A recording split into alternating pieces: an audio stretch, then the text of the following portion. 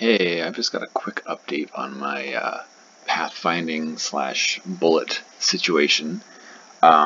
So I thought this was going to be super easy since I seem to have successfully gotten the pathfinding to work, but something that I forgot to talk about in the last video is that preview path, that's great, but it's not good enough because these blocks can break.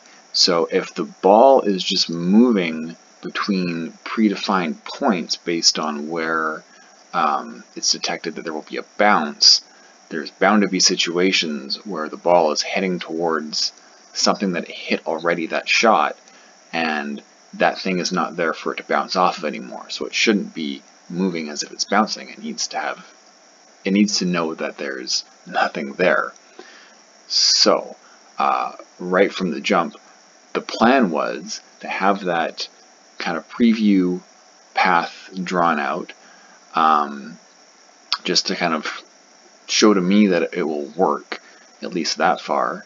But then when you actually shoot the bullet, it needs to go to the first point that's detected, the adjusted point that I talked about before, and then for each point after that, it needs to do a new one on the fly. And unfortunately, that means I can't just use the path that I've already created from the preview.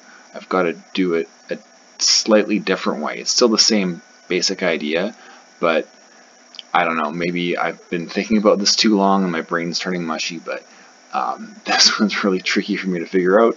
But check it out. I can aim this. I'll give it a really tight, nasty angle. This is the kind of thing that would usually give me a hard time because that's like right in there. And watch this. It's going to bounce in and bounce straight back and then go up and down. Beautiful. Look at that.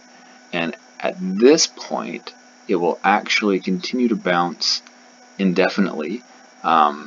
I'll eventually work in, it'll have kind of its own distance that it can travel naturally, and then once it's reached that limit, the bullet will die when it hits its next target. It's not going to vanish midair. But look at that. It works. It's hitting all those edges, all those weird little corners. It might be stuck up there right now. Oh, it's going to get down. It's kind of mesmerizing. But that is a continuously bouncing ball that is not using the built-in Unity physics, with the exception of course, of the circle cast to check for colliders. But yeah, look at that. So cool. Let them go. Alright, goodbye.